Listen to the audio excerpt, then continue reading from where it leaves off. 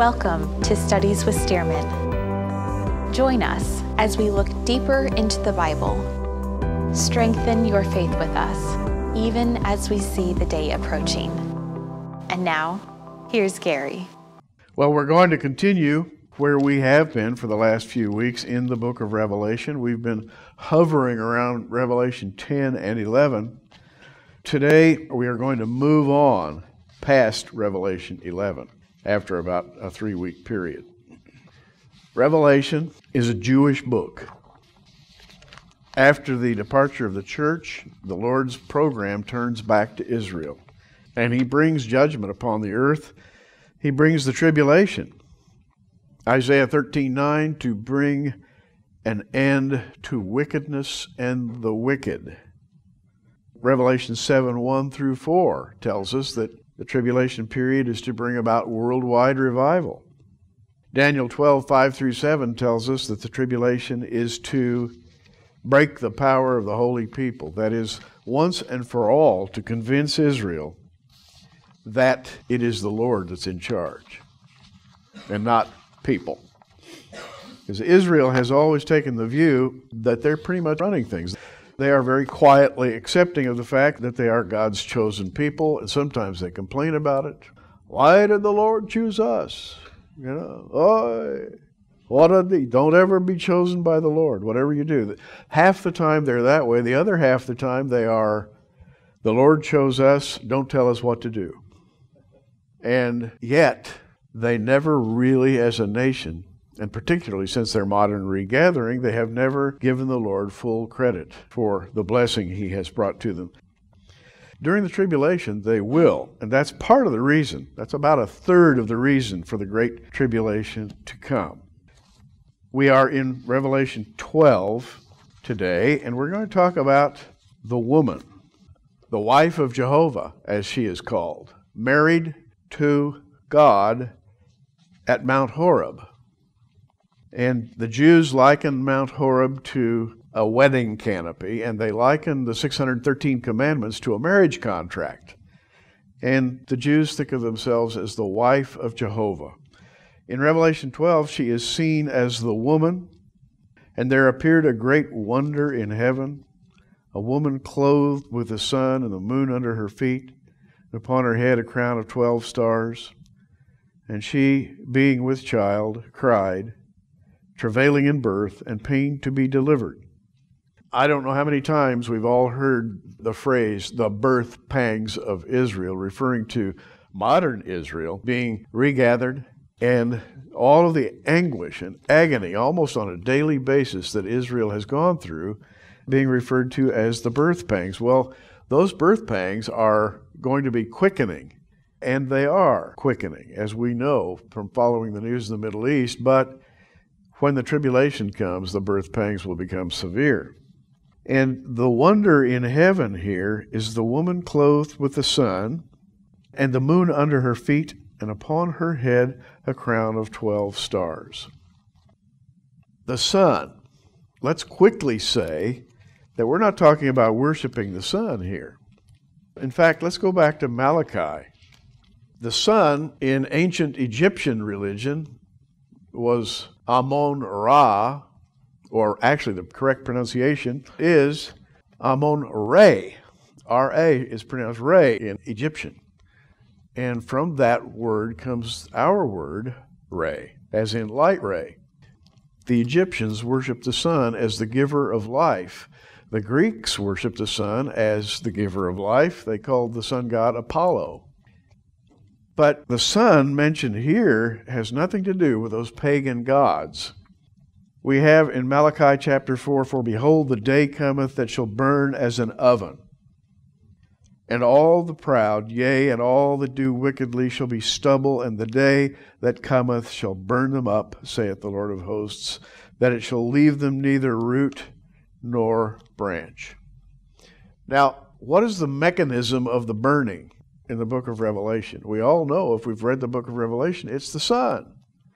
The sun goes through alternate darkenings and brightenings in Revelation, and at one point during the vial judgments, the sun becomes so bright that men are burned. The ground is parched to the point that nothing grows.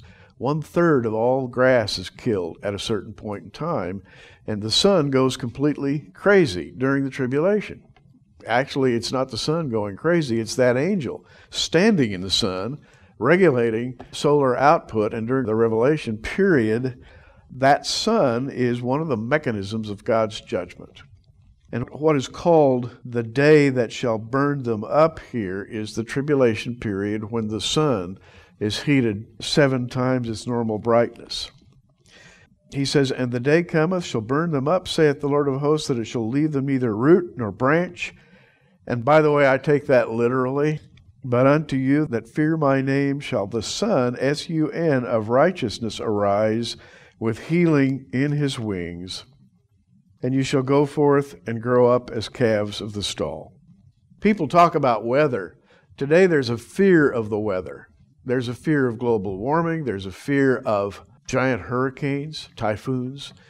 A lot of fears. There's fear of earthquakes. There's fear of all kinds of geophysical upheavals. Here we are all alone on the big blue marble. And, the nearest planet is 82 light years that away. And there's no way to get there. No help, right? So there's good reason to be scared if you're an atheist. If you're a Christian, you believe that God has all this under control, all the earthly systems. And the major controller of the system is the sun. Have you ever seen photographs of sunspots? Little tiny ones, about the size of a pea. You could put several Earths in one of those sunspots. So, let's see. You got the sun over here, and you got the Earth over here. What is responsible for warming? Well, would it be the sun? Yes, it would. If the sun flickers, we're going to feel it. And the reason I say that is because God controls the sun. The book of Revelation talks about that explicitly, and here the Son of Righteousness, S-U-N, arises with healing in his wings. If you've ever wondered why Malachi spoke of him as the S-U-N and not the S-O-N, it's because in this context he is controlling the ebb and flow of all Earth's energy. He arises with healing in his wings. You shall go forth and grow up as calves of the stall. In other words, there's coming tremendous judgment that's going to involve geophysical upheavals. It's going to be followed by a time of blessing such as the world has not seen. And you shall tread down the wicked, for they shall be ashes under the soles of your feet in the day that I shall do this, saith the Lord of hosts. And he is going to do it. I think we are seeing the preparation for it right now. I think the stage is being set. Malachi continues in verse 4, "Remember ye the law of Moses my servant, which I commanded unto him in Horeb for all Israel, with statutes and judgments." That's the marriage of Jehovah and Israel at Mount Horeb, with great ketubah, the marriage contract at the mountain. And God says, remember, because you have forgotten. Remember. And then he says, and of course the Jews every year at Passover set a place at the table for Elijah the prophet, expecting him to come on Passover. And I think he will come on Passover, maybe this year, who knows? That is the next year in the Jewish calendar. But when he does, it's going to be a very special time. It's going to be that time after the church has departed the earth. Is Elijah here now? I don't think so. He may be. If so, he's lying low until such time as the church is taken away before things turn back to Israel and Elijah shows up, shuts down the rain for 3.5 years. You talk about drought. If you remember in Revelation 10, Elijah has the power to shut up the heavens.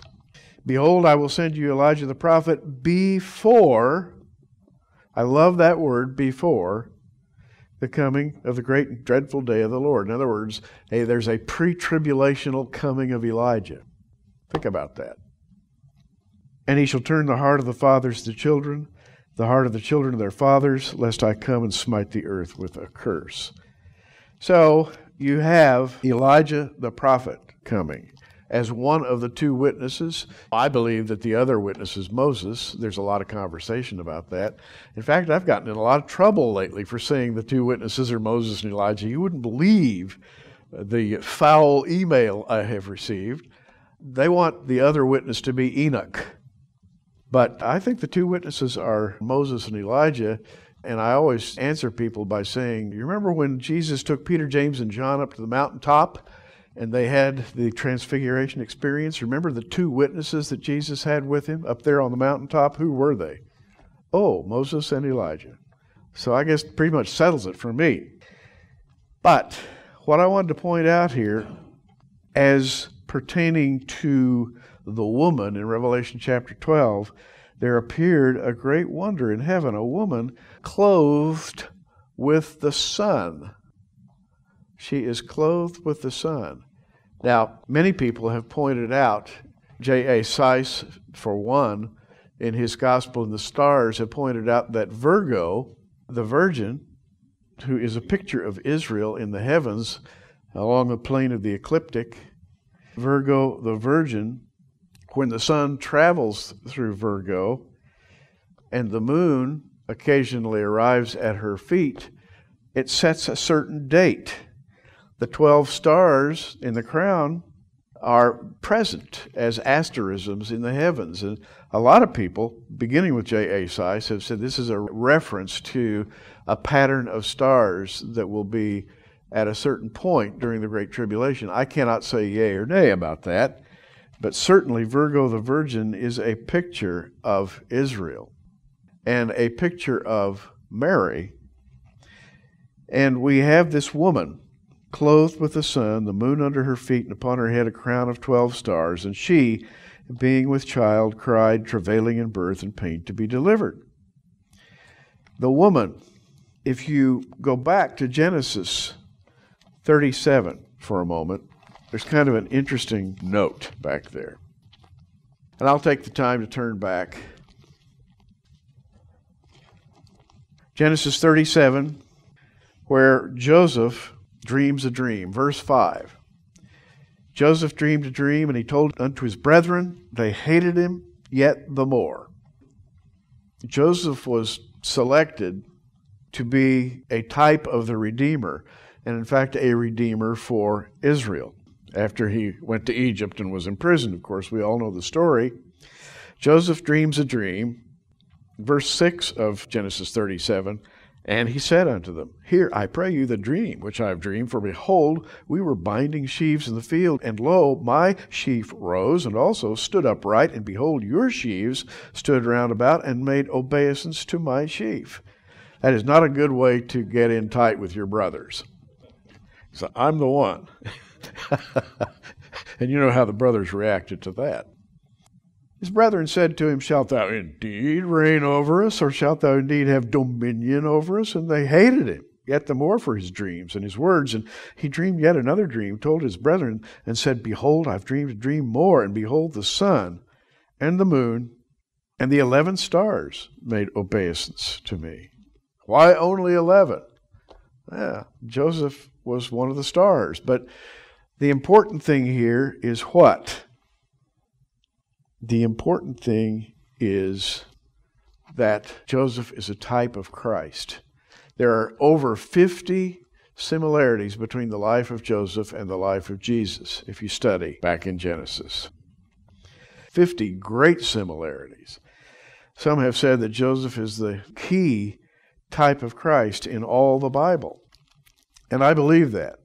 So going back to Revelation, and we'll be doing a lot of flipping back and forth. We might wear our Bibles out here. And mine is getting that way. But there are other Bibles. There appeared a great wonder in heaven, a woman clothed with the sun, a moon under her feet, upon her head a crown of 12 stars. What's the moon got to do with all this? There's the sun, moon, and stars. What is the moon? The moon speaks of the Jewish lunar calendar. Did you know there are two Jewish calendars, the Hebrew calendar of the sun and the Jewish calendar of the moon? There are two different Hebrew calendars. It's very confusing because the two calendars do not agree with each other at all. There has been a kind of contest between these two calendars over the years. That contest is eventually going to become a solar calendar in the millennium, I believe. Don't have time to go into why, but here we have sun, moon, stars. We have time, space. We have a predictive solar lunar pattern. And she, being with child, cried, travailing in birth, and pain to be delivered. In other words, Israel is tied to the seasons and the times in a way that only God knows. And here she is depicted in that way. But also the woman is the mother of the Lord. She, being with child, cried, travailing in birth, and pain to be delivered. And there appeared another wonder in heaven. Behold, a great red dragon, having 7 heads and 10 horns and 7 crowns upon his head. And here in 3 verses we have a number of symbols all woven together. She, being with child. Micah 4:9 says, Now why dost thou cry aloud? Speaking to Israel, but also speaking about the Lord. Why dost thou cry aloud? Why is there no king in thee? Is thy counselor perished?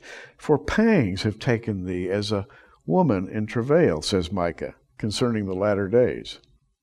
Micah 4:10, Be in pain and labor to bring forth, O daughter of Zion, like a woman in travail. For now thou shalt go forth out of the city, shalt dwell in the field, and thou shalt go even to Babylon, and there shalt thou be delivered, for the Lord shall redeem thee from the hand of thine enemies. Birth pangs. Jesus spoke of it in Matthew 24, the birth pangs of Israel. Travail as a woman with child. Birth pangs. There appeared another wonder in heaven. Behold, a great dragon. He's a red dragon, by the way, having 7 heads and 10 horns and 7 crowns upon his head. The dragon is a reptile, and he is worshipped all over the world. In South America, for example, before the coming of the Europeans, the Aztecs worshiped Kukulkan, the great feathered dragon. And the Mayans worshiped Quetzalcoatl, the great feathered dragon. And both of these dragons were huge, elaborate creatures. You can see pictures of them in their petroglyphs. And these creatures flew through the heavens and did as they wished. And the people, that is the Mayan and the Aztec priests, interceding for the people, always appealed to these dragons. In the East, of course, the dragon has been long worshipped by the Chinese, going back maybe as far as 5,000 years ago when we can track it. I think it's probably beyond that, but the dragon is the major power. He's the superpower, if you will. The dragon is an incarnation of the one called the serpent. And you remember back in Genesis chapter 3, and we'll look there in a minute, that the serpent was cursed. Well, those worshiping the dragon today believe that the dragon was cursed. The Chinese, in fact, if you'll talk to an average Chinese worshiper of Buddha, and by the way, in Japan, the dragon is also worshipped by certain sects. But if you talk to a Buddhist or someone who's brought up in the Eastern tradition, they will tell you that the dragon is a red dragon and that he is currently in a state of distress. And he's very angry. And he flies all over the world. Occasionally he is witnessed, they say. You can see him flitting about. And going before him is a fiery disc just in front of his mouth. And the dragon is in pursuit of that disc, or sometimes it's called a pill, because once he catches it and swallows it, he will regain his lost powers. So say the Chinese. I always tell people, if you don't know about this, just go to the average Chinese restaurant where they have dragons hanging around on their light fixtures, or look at a dragon mural on the wall or a dragon calendar or whatever you can find that has a dragon, and you'll always see a little fiery disc in front of his mouth. Once you become aware of this, you become aware of the fact that those who worship the dragon believe that he has temporarily lost his power. That is, the great power that he used to have. And that once he regains it, there will come an era of bliss on planet Earth, courtesy of the dragon. So we have the great red dragon. He has 7 heads and 10 horns. We know from Daniel, for example, Daniel chapter 7, verses 7 and verse 20, verse 24, where Daniel talks about the beast empire, the 4th beast empire, which has 10 horns or 10 kings. 3 of them are deposed and replaced by the little horn, whom we believe to be the Antichrist. And so this dragon with his 10 horns is a symbol of the final world empire. He has 7 crowns or ruling authorities on his head, and we know that one of those is the Antichrist. Isaiah 27:1, speaking of that time, says, "In that day," that is the day of the Lord, "in that day the Lord with his sore and great and strong sword shall punish Leviathan, the piercing serpent, even Leviathan, that crooked serpent, and he shall slay the dragon that is in the sea." The dragon in the sea is the final political and religious world system that is slain as we go on farther into Revelation. I believe in dragons. Dragons are still seen all over the world in a very diminished form to this very day. And you may say, now you've lost it, Gary. Dragons are not seen. Yes, they are. Commonly reported all over the world. Loch Lacroix, Loch Ness, Lake Champlain, Ogopogo, Lake Ogopogo, just north of Seattle, Canadian territory. And slipping my mind, thank you. There's a large lake up there, and they've got their own pet lake monster. All over the world, there are these dragons that are occasionally seen. They've been seen by ships at sea and reported on for years.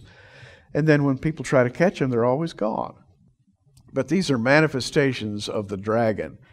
And always when the dragon is seen by ordinary people, the dragon is seen scuttling along upon its stomach, but still very fearful. Most of the time it's seen in the water, and then it disappears. Why does it disappear? Well, it's one of those creatures that's able to manifest itself periodically. It does no harm, but yet it's a reminder that a dragon in diminished form still exists. The Lord cursed the dragon back in Genesis 3 and said, "Oh, you're going to be crawling on your belly. You're going to lose your power of flight." And I believe he has lost his power of flight in the sense that he used to have it. But there really is a dragon. And there are manifestations of dragons, and there are manifestations of dragon worship all over the world. And the dragon becomes a symbol of world power. That is, the symbol of the great powers that will come together after the church has departed from the world. And that's what's being spoken of here. The great red dragon having 7 heads, 10 horns, 7 crowns upon his head, and his tail drew a third part of the stars of heaven and did cast them to the earth. The dragon stood before the woman, which was ready to be devoured, for to devour her child as soon as it was delivered, as soon as it was born, it says in the English language.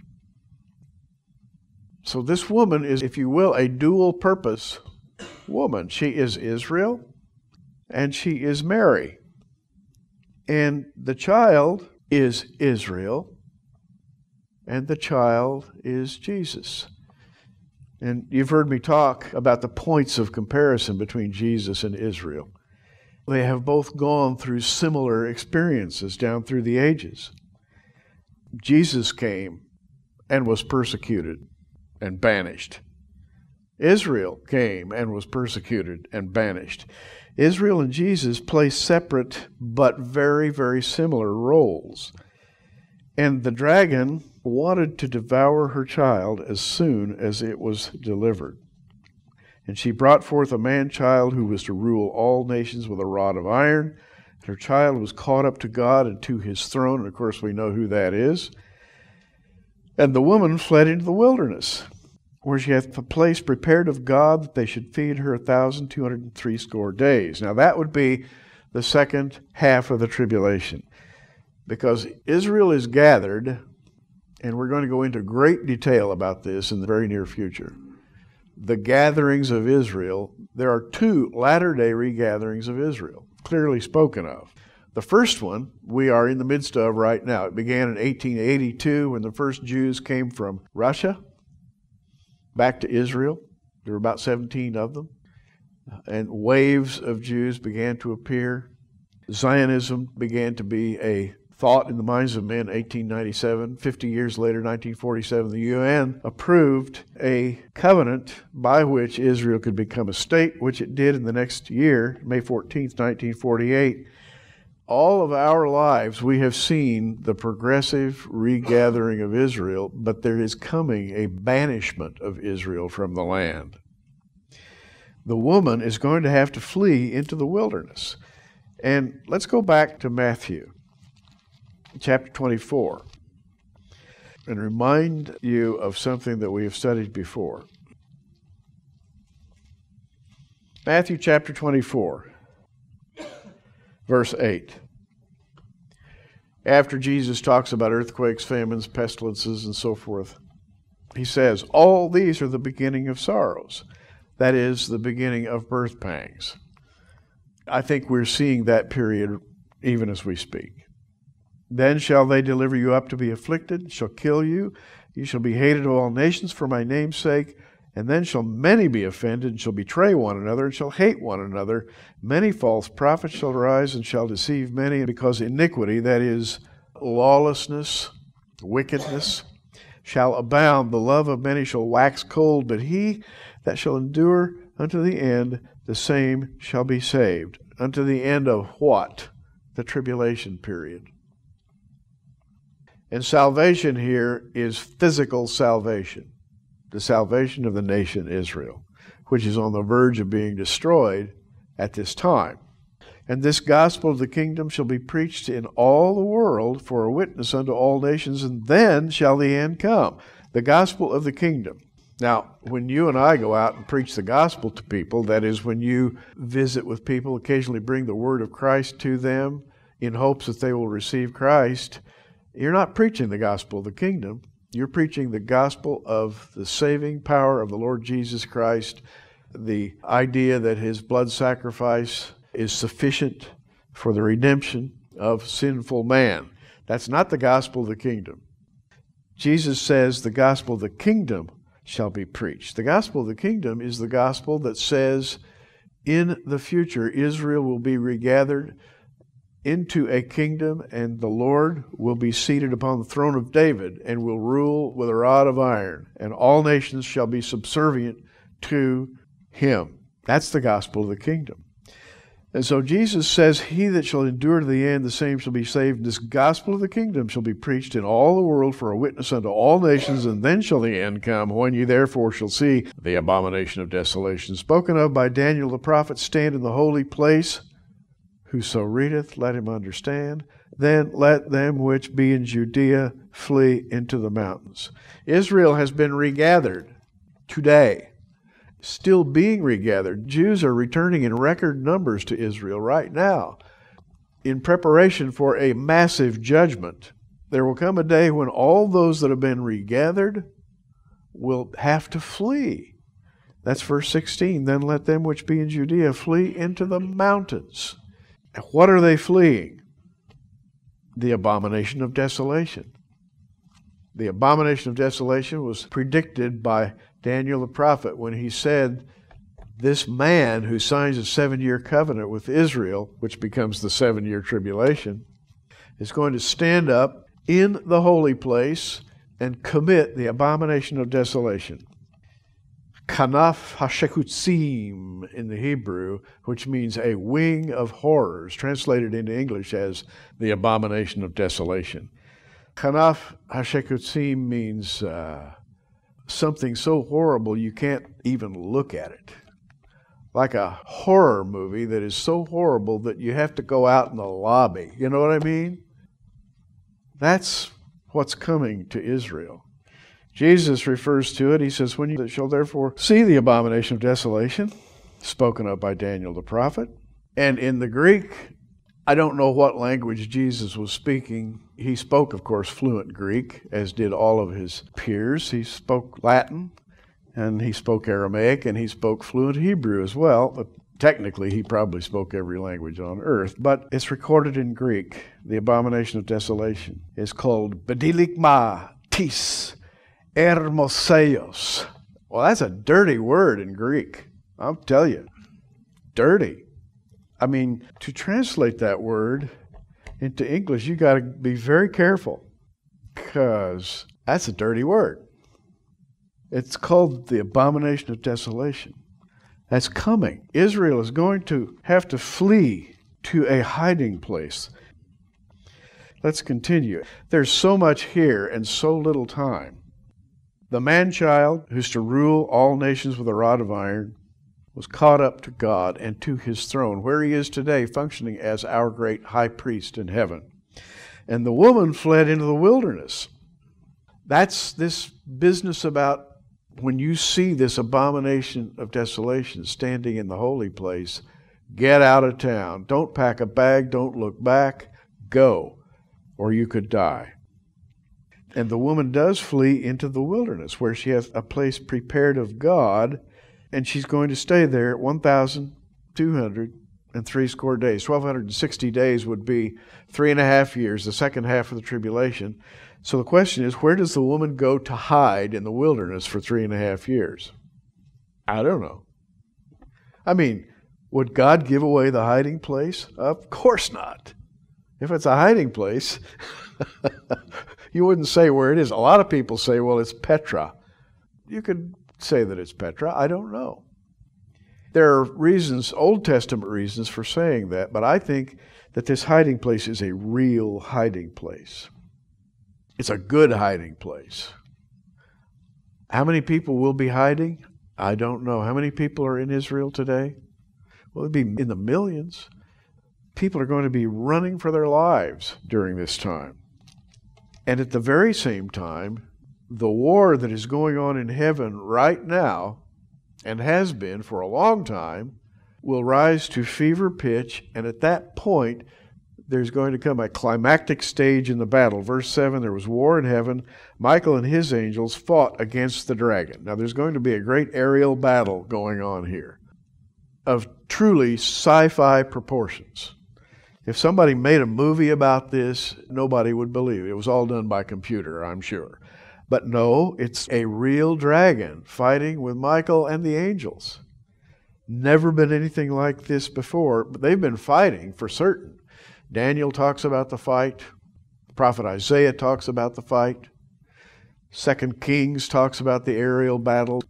There are a lot of places in the Bible that talk about the aerial battles that have been taking place over a period of time, and occasionally those aerial battles peek through into our dimension, and occasionally people see very strange things in the sky, and they wonder, what is that? Well, the Bible says that what it is a continual raging battle between the forces of heaven and the forces of hell. But in this battle, this is the final battle where the dragon is defeated. He does not catch the little pill and regain his lost powers. He's defeated. And the great dragon was cast out, and the old serpent called the devil, Satan, which deceiveth the whole world. He was cast out into the earth, and his angels were cast out with him. Now, you imagine, here you are standing on earth, and you see this unbelievable thing going on in the heavens. Maybe lights, maybe you'll hear noises, swooshing and booming, explosions. Maybe you'll catch sight of something that looks like a flying shield, or maybe a flitting human being, an actual flying man. And maybe you might catch sight of another thing that looked like some kind of a dark bat-winged creature right out of hell. You might see these things in the heavens, and then if you were in the right place, you would see this unbelievable creature that looks something like a reptile falling out of the heavens and landing flat on his face on the earth. And he would get up and dust himself off and say, "What hit me?" And you think, Gary, you have gone crazy now. That's your pure imagination. No, it's in the Bible. Satan's going to be cast out. He's going to fall to earth and lose his excellent disguise. which makes him appear as an angel of light. And he's going to be seen for what he is, which is a beast out of hell, on his way to being totally destroyed. And the angels that followed him, the ones that have not been imprisoned and who are working with him right now, are going to be cast out with him, and you wouldn't want to be on earth when that happens, because you got a bunch of mad angels, and you got a mad Satan, and you got a spiritual battle raging right on the surface of the planet, all of which takes place during the vial judgments, which are upcoming. We haven't talked about those yet. To me, and I've said this so many times, the value of discussing Scripture, which is very difficult to understand, is that it stretches your imagination. Do you have the faith to believe that this is the real stuff, or do you say, oh, this is a bunch of spiritualized stories for kiddies, and you shouldn't really believe that it's actually going to happen? Well, I fall in the school of belief that says we're reading about things here that are actually going to happen. And it makes me thank my God even more that I am saved and I'm not going to go through any of that. So he's flat on the ground in the dust, and he says, verse 10, John says, "And I heard a loud voice saying in heaven, now is come salvation, strength, the kingdom of our God, the power of his Christ, for the accuser of our brethren is cast down, which accused them before our God day and night." And we all know the story of Job, right? Where Satan, the accuser of the brethren, appeared at a council in heaven before God, and they began having a conversation about Job, the righteous man. And God and Satan have a discussion about him, and Satan says, if you'll let me remove Job's blessing, he'll curse you to your face. He's just a fake. He doesn't have real faith, and the Lord says you can test him. Go ahead. Now, that's why he's called the accuser of the brethren. That's what he does. He's busy bringing charges against us before God all the time. He and his minions spend their lives doing that. And by the way, if you're anything like I am, there are a lot of charges to bring. And I wouldn't be worth a plug nickel, save for the blood of the Lord Jesus Christ and his righteousness. But now the accuser of the brethren is on the ground. He's not doing any accusing anymore. And they overcame him by the blood of the Lamb, by the word of their testimony, and they loved not their lives unto the death. So there is, at this point, a ferocious series of battles. We've talked about some of them. Last week we spent a lot of time in Daniel, where Daniel describes the battles in some depth and detail. It won't be an easy time. It'll be a time when millions, billions actually lose their lives. There will be martyrs by the hundreds of thousands, but they will be fighting on behalf of the Lamb. And here it says they overcame him by the blood of the Lamb and by the word of their testimony. They loved not their lives unto the death. Therefore, rejoice, ye heavens, ye that dwell in them. Woe to the inhabitants of the earth and of the sea, for the devil is come down to you having great wrath, because he knoweth that he hath but a short time. This is the third woe. Remember, the last three of the 7 trumpets are called woes. Trumpet 5 is woe 1, trumpet 6 is woe 2, trumpet 7 is woe 3. Woe to the inhabitants of the earth and the sea, for the devil is come down unto you having great wrath. The devil literally comes down into this dimension. Right now, he can pop in and out of this dimension. He can appear and disappear. Like all of the strange paraphysical phenomena that are reported these days, UFOs and Bigfoot and Ogopogo, Champ, Nessie. Weird things that pop in, people see them, they pop out. They pop into this dimension, they pop out. One of these days, they won't have the ability to pop out anymore. They're going to pop in and stay here. They'll lose their power to travel back and forth through the dimensions, and they'll be stuck here. And they'll be fighting everybody that's alive on earth in that day, and you wouldn't want to be here. I guarantee it. Verse 13, when the dragon saw that he was cast unto the earth, he persecuted the woman which brought forth the man-child. That's Israel. He personally persecutes Israel. I don't know how. We don't know the means or the details. We'll all see that when the time comes. I'm sure we'll be watching all this happen with great interest to see how it works out in its fine details. We know the gross truth of it, but we don't know the fine details. And to the woman were given 2 wings of a great eagle. We're talking about the second half of the tribulation here, that she might fly into the wilderness, into her place, where she is nourished for a time and times and half a time from the face of the serpent. So Israel's got to get out of town. When you see the abomination of desolation, said Jesus, don't even pack a bag. Run for the mountains. And they have to run and hide for 42 months until the second regathering at the end of the tribulation, or toward the end of the tribulation. And the serpent cast out of his mouth water as a flood after the woman. Now, what you've got here is the woman, Israel, fleeing for her life. She's given 2 wings of a great eagle. What are the 2 wings of a great eagle? I've heard some people say that's the United States Air Force, cargo planes, etc., airliners, whatever's available at the time. I don't think that's true at all. Eagle's wings are a symbol in the Old Testament of the Lord bearing up someone unto salvation. Many times we have that metaphor used in the Old Testament. Being borne up on eagle's wings is a symbol of the Lord carrying someone to safety. And the eagle's wings are simply a metaphor. I don't think that you can say that any particular force is mentioned here. She flies into the wilderness. How does she fly into the wilderness? I don't know. Could be by actual airplanes. Flying could be fleeing. Could be the general term for fleeing in any way that's possible. But she's going to flee, and she's going to be nourished for 3.5 years, times and half a time, which means that she's going to be gone early in the second half of the tribulation. So the serpent casts a flood out of his mouth.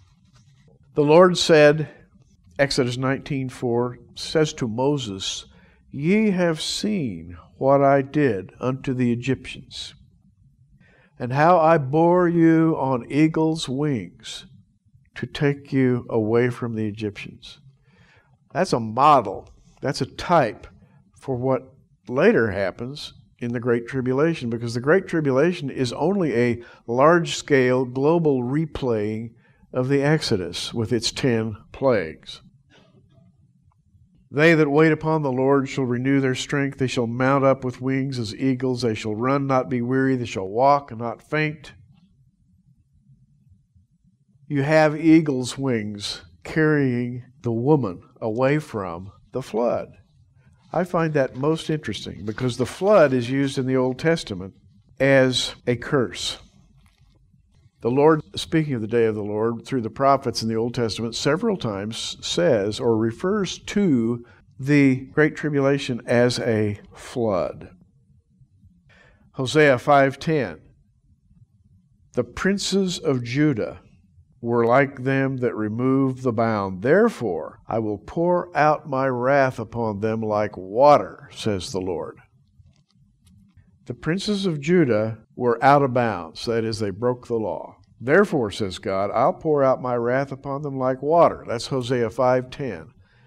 And the Lord says in several places in Isaiah and in Ezekiel and in Jeremiah, "Behold, the end shall come as a flood." How that happens, where the water comes from, what's going on, we don't know the details, but we do know that the serpent is able in some way to create a flood in which he attempts to flood Israel out of existence. But the earth helps the woman. Now, I don't know of anyone that can say exactly what that means. The earth opens her mouth, swallows up the flood, which the dragon cast out of his mouth. I see a giant battle raging between God and the grounded Satan, in which the grounded Satan is trying everything in his power to destroy the fleeing Israel, and God contradicts, countervenes every single move that the devil makes. The dragon was enraged. The Greek word used here means insanely out of his mind, mad. The dragon was wroth with the woman. He went to make war with the remnant of her seed, which keep the commandments of God and have the testimony of Jesus Christ. So, fleeing Israel now has a core group of believers in the Lord Jesus Christ during the tribulation.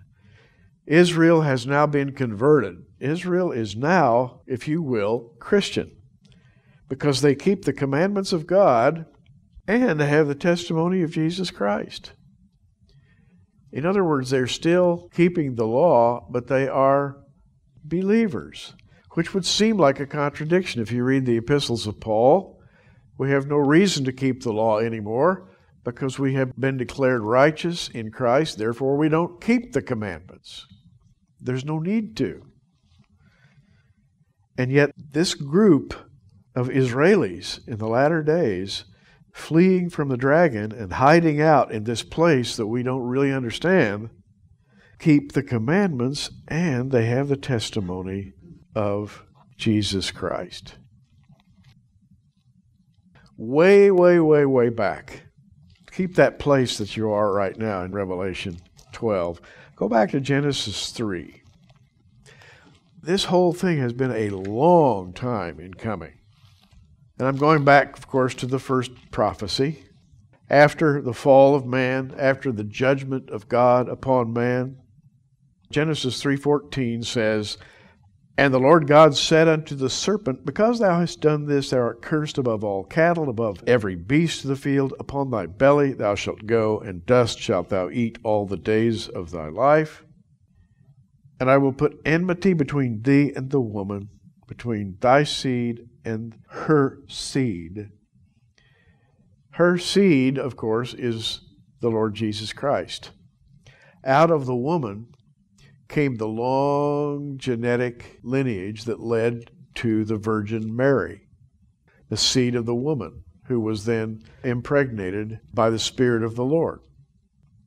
And the spiritual situation that existed all that time was enmity. I will put enmity between thee and the woman, between thy seed and her seed. It shall bruise thy head, thou shalt bruise his heel. It speaks of the battle between Jesus and Satan, or the serpent. And you flip back over to where we are right now. The dragon was insanely enraged at the woman and went to make war with the remnant of her seed, which keep the commandments of God and have the testimony of Jesus Christ. You know what Satan knows that most human beings don't know? He knows that if he could just destroy the lineage of the Messiah, he might have a chance of winning. He could destroy the thing that has the power to kill him. And all of these millennia, he has been attempting to destroy, to corrupt, to modify the seed of the woman, to render it corrupt, null, and void. And he doesn't give up even after he's grounded.